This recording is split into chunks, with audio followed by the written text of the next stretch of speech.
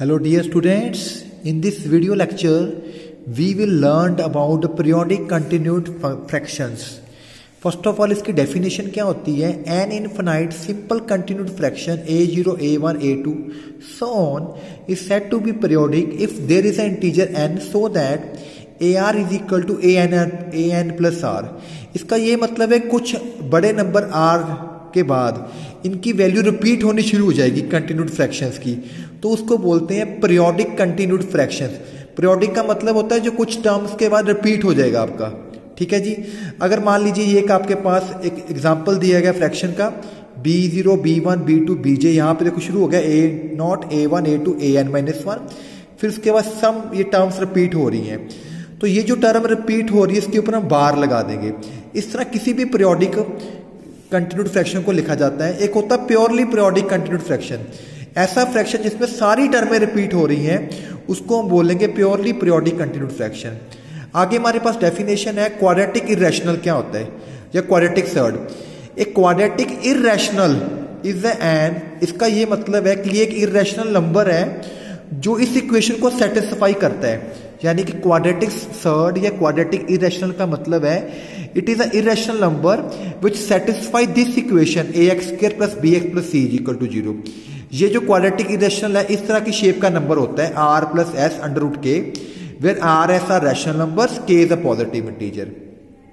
अब यहाँ पे कुछ एग्जांपल्स दिए गए हैं हमें पीरियोडिक कंटिन्यूड फ्रैक्शंस के. Root 23 it can be written as 4, 1, 3, 1, 8 bar. So it is a periodic continued fraction. Similarly इसका ये एग्जाम्पल है 0, 1 bar, 1 प्लस रूट 3, इसका ये 1, 2, 1. It is a purely periodic क्योंकि सभी टर्में रिपीट करेंगी. अब हम इसमें थ्योरम करने जा रहे हैं, very important theorem. Any periodic simple continued fraction is a quadratic irrational.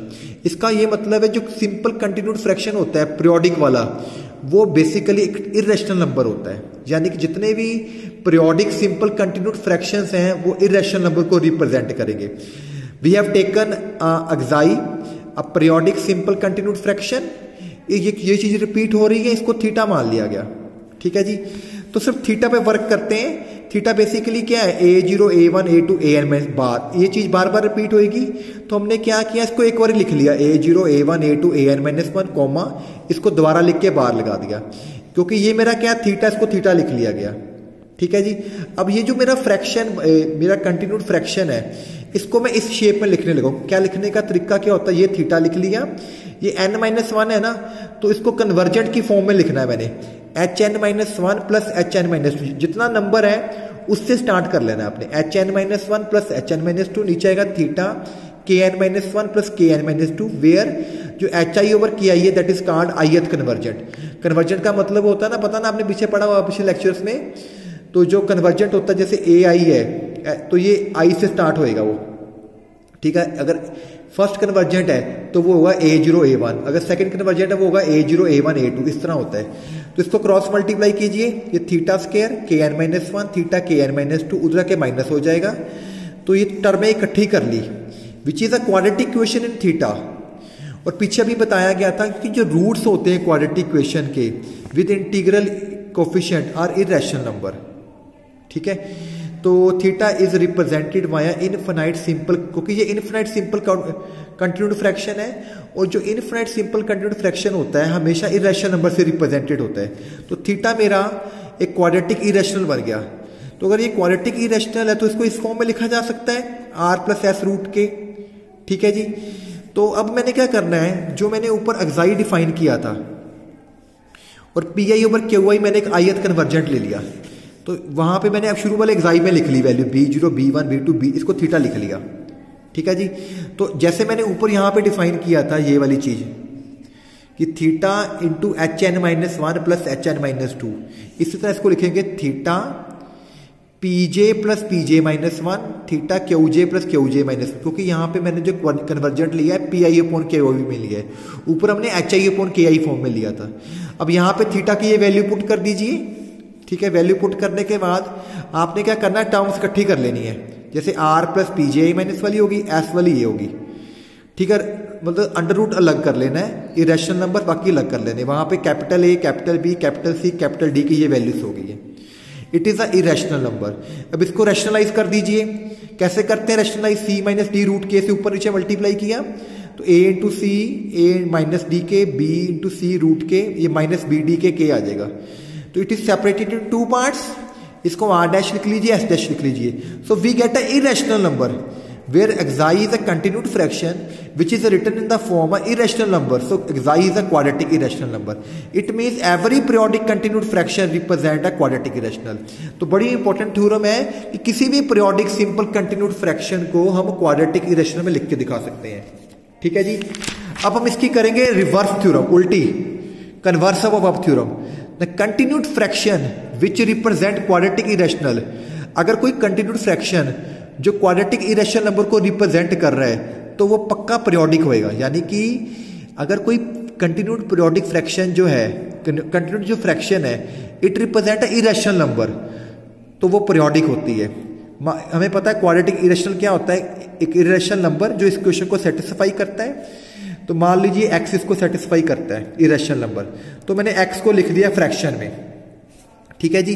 अब ये ए एन से चलता जा रहा है तो उसको लिख लिया गया A N dash convergent, stop कर दिया। ए एन डैश का मतलब होगा कि A N plus one, A N plus two, so on.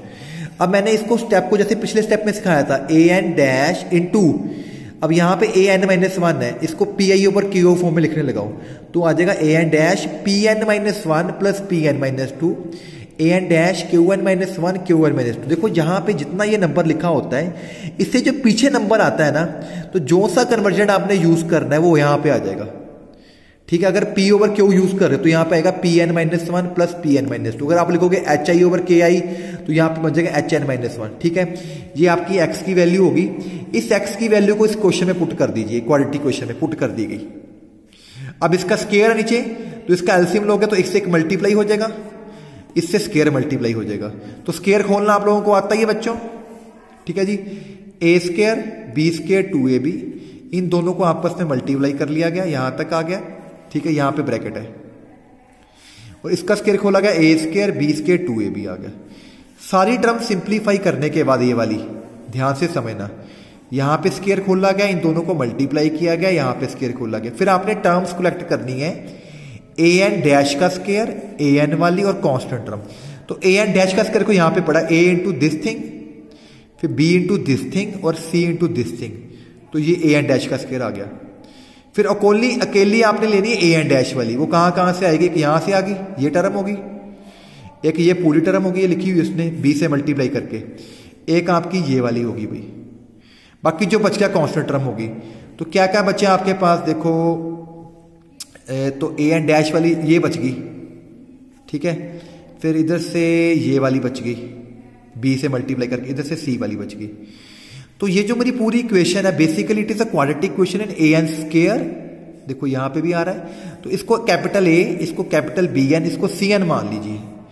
ठीक है, quadratic equation get in A N dash square, A N B N C N की value है। यहां पे ए एन जीरो नहीं हो सकता आपका, अगर ये ए एन जीरो हो जाता है so we get this equation. तो इसको Q1 माइनस वन के स्केयर से डिवाइड करो, तो ये जो नंबर है इसको सेटिस्फाई करने लग गया। But it is a convergent, और कन्वर्जेंट क्या होता है, रैशनल नंबर होता है। It is a rational number which satisfy the equation number one, पर इक्वेशन नंबर वन को तो क्वाड्रेटिक इरेशनल नंबर सेटिस्फाई कर रहा है, विच इज अ कंट्राडिक्शन, क्योंकि एक्स इरेशनल नंबर सेटिस्फाई करेगा।